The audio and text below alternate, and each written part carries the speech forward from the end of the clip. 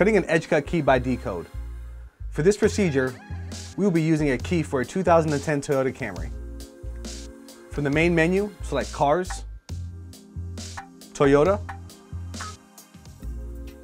select Camry, and your year range.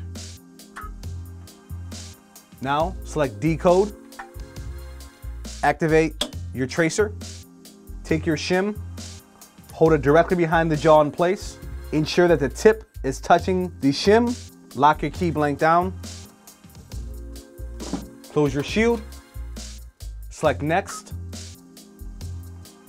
The right side has been removed. OK. OK again.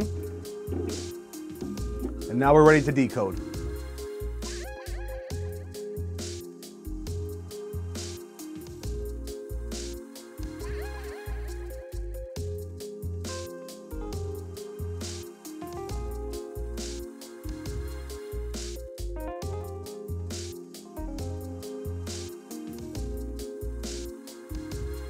Once the procedure is complete, select OK and find codes.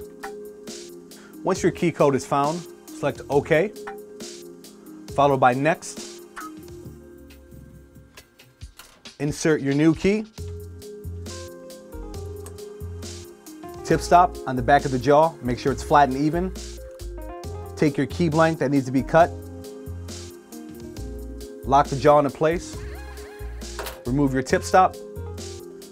Close your shield. Select Cut.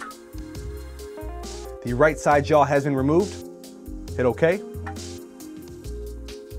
And OK again.